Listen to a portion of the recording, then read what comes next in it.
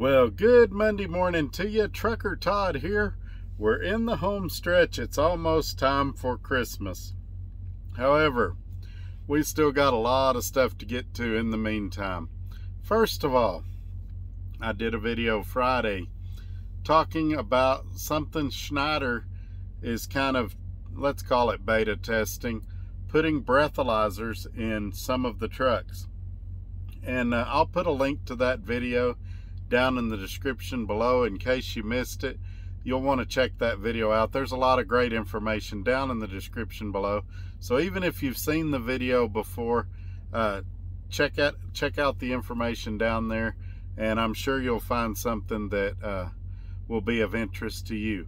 Now, that video generated a lot of interest. We got a lot of comments, both good and bad, about that, and it brought up a lot of interesting things that we probably need to talk about a little more, just to clarify. A lot of people were wanting to know what my opinion was on it, and you know, I try to keep these videos between 10 and 15 minutes, so I really kind of ran out of time. That one was almost 14 minutes long, and I didn't get to say everything I wanted to say. Now, today's video was supposed to be about something that they're calling affectionately the textalyzer, and we're still going to cover that in this video too, and it'll go in line with the breathalyzer thing that Schneider's wanting to test in some of their trucks, and that James River Transport has already tried in a lot of their trucks, and they think drivers are going to be excited about it. So I'll tell you what I think in this video, and we'll jump right in. I'm gonna fire up the music and we'll hit the topics. Here we go. And this is why I do this, why I'm out here, why I keep that hammer down, flying by these road signs with home on my mind, with these wheels turning round, for my family and for my kids, for this life I wanna live. And this is why I do this.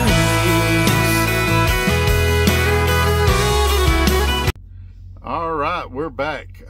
Other things that I need you to do: give me a thumbs up, share this video on your social media platforms, and look below this video to make sure you're still subscribed.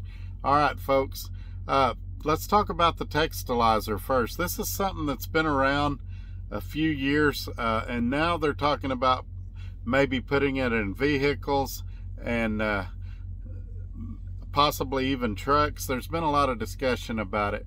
Let me tell you what I think about the textalyzer. Obviously, it's to keep you from texting while you're driving. Now, I've seen several forms of this take shape, and that's why I haven't commented on it prior to now. But basically, there's one version of it where the cops can actually access your phone to see if you've been texting while driving. Now, I've got several problems with that. For one, my wife rides with me a lot. How do they know that she's not sending the text? Also, you guys know that I use voice to text for many things. How do they know I didn't use voice to text? And of course, the big elephant in the room that we need to talk about is privacy. And do they have a right to what I would consider a constitutional violation of an illegal search and seizure? Now, texting and driving is one of those weird things. We all agree it's bad, and I think everybody's done it at some point. We all agree there should be less of it. We all agree there should be none of it. But as I said, I can't think of any cell phone owner that hasn't done some form of it at some point in their life. And so the question becomes what to do about it. Hey, if you want to not text when you drive, there's apps you can download that will prevent you from being able to. When people send you a text, it'll say, hey, I'm driving, I'll answer you when I get parked. And you guys that are driving a truck know your dispatcher would lose their marbles, because they're sending you Omnitrax messages and they're sending you texts all the time while you drive, and they know good and well you're not pulling over for every one of those, even though we all agree, we've already covered that we think you probably should. So if you feel like it's a problem for you, you can download an app like that and fix it. Secondly, if the cell phone carrier thought it was a problem, they could make your phone to where it didn't work over a certain speed, text messaging that is, or they could make it to where it only worked if you were connected to Apple CarPlay or Android Auto. Also, if car manufacturers wanted to stop it, there's devices that will kill a cell phone signal.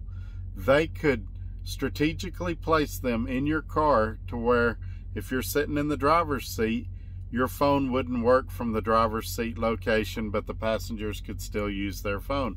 It'd be really inexpensive and easy to do. They could mount something in the headliner directly above your seat, and your phone would not work from the driver's seat.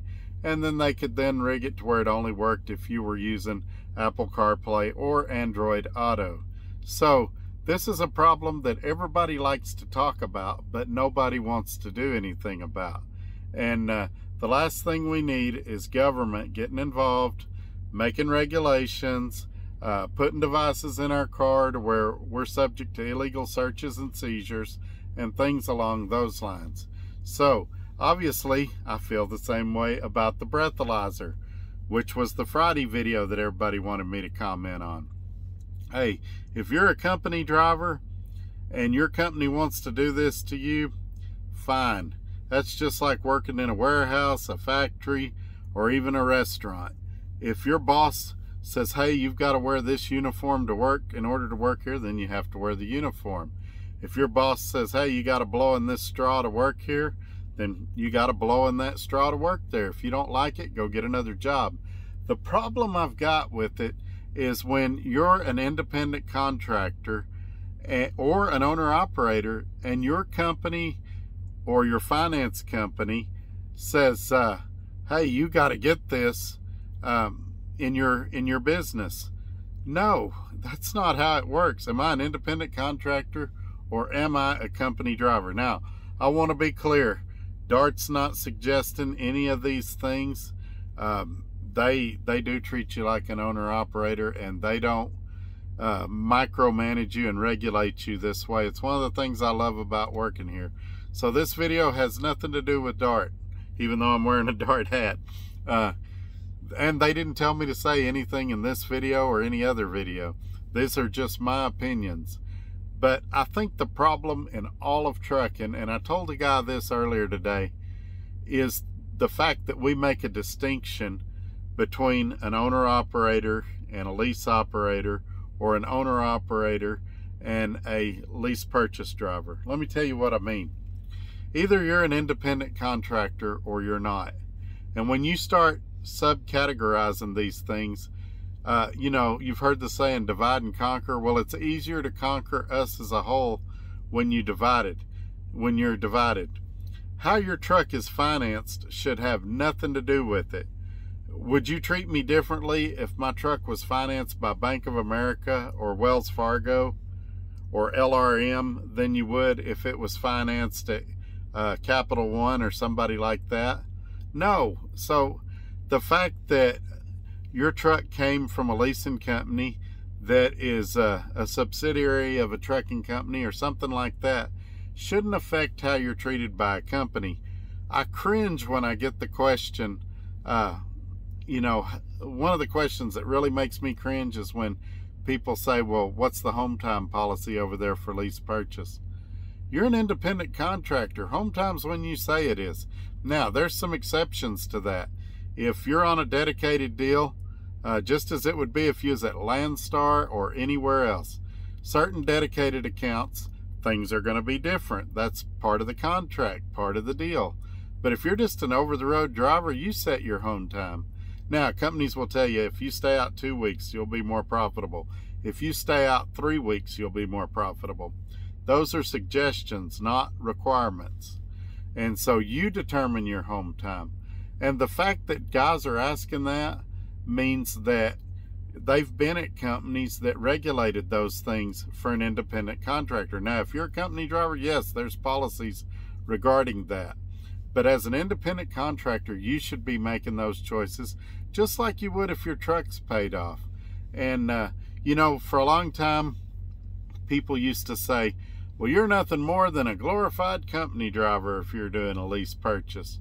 And to that I would say, well, if you're in that kind of a lease purchase, then you're in a bad one. And I've said in a lot of my videos, most lease purchases are bad. I'm not saying they're all bad. The Dart one is definitely great. It's not the only great one. There's a few other great ones. There's several pretty good ones, but there's an overwhelming majority of bad ones. And you need to do your due diligence. I hate that word, by the way. And you need to be looking for a company that's going to treat you right and that's going to treat you like an independent contractor. If they're not, then you need to just be a company driver and let them pay your payroll taxes and everything. So I don't know that I've answered this as well as I wanted to, but I hope I've cleared this up for you. This is we're going the wrong way here. If people get into trucking, I said this on Friday, for the freedom, and a lot of people because they like to travel. They don't want to be in an office with somebody looking over their shoulder. And the more we make this like an office job and have people looking over our shoulder and micromanaging, the less people that are going to want to get in the industry. Hey, you want to know why this so-called trucking shortage? Try to find a truck parking place at a truck stop right now, and then tell me what a trucking shortage we have. But beside that, if you're trying to get more truckers into the industry and you can't figure out why this new generation doesn't want to do it, it may be because they're tired of regulations. They don't want to go into the most heavily regulated industry and be told they got to breathe in a straw to work here. They got to have a deal in their truck that that monitors their text messages, or like the Walmart policy. I understand they've modified it a little bit, but the Walmart policy where you've got to show them your phone records if they ask for them, and prove that you weren't on your phone more than an hour a day. I think they've increased it to like 4 hours a day or something. It really doesn't matter. The fact that they would even consider policies like that makes Walmart a no-go for me. And to be honest, it should be a no-go for you. You know, they do ads all the time. We pay our first-year drivers $89,500. I've seen some say $96,000. If you're paying $85,000 to $96,000 a year and you still can't get drivers, maybe the problem's not your pay. Maybe the problem is you as a company. Think about that, Walmart. But anyway, I've ranted enough for today. I guess you guys are getting a bonus this week. This video turned out to be a rant, and then we'll have the Christmas rant on Wednesday. I hope you guys have a great week. I hope you're making it towards the house if that's where you want to go. And we'll catch you on the next one. Y'all take care. Bye-bye.